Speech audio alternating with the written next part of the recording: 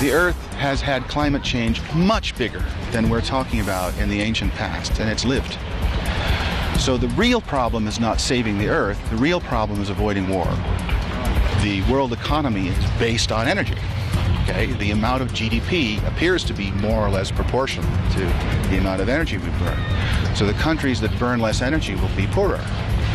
And naturally, they don't want to be poorer. We're talking 1 or 2 generations down the line when the oil supplies begin to get tight. So you ask, what can we do?